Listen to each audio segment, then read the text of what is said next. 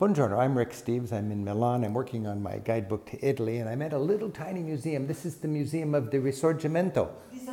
Risorgimento. And quanto costa? Is free.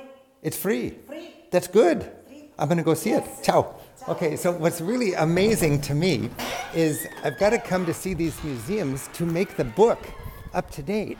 And in the current edition of the book, I say it cost €5 and there's no English. So I come this time, and now the museum is free, and the museum has English information. And this is just, for me, delightful, because we can see in a museum like this the history of the unification of Italy. I mean, it started with Napoleon. Napoleon, when he was planting the seeds of freedom, and then people in Italy that was divided by so many different powers, they started getting this appetite to assert their freedom.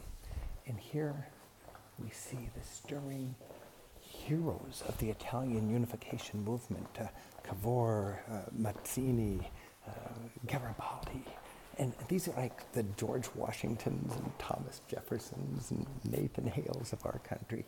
And it's important to remember that in the 1850s, there was no Italy.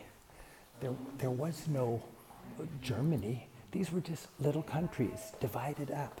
I mean, this was Italy in 1850, right? There are all those little petty countries. And the big dynasties did not want it to be united. But with lots of fighting, Italy finally did get it together. And to come to a museum like this that is now free, it's free, and it's described in English, is a beautiful thing.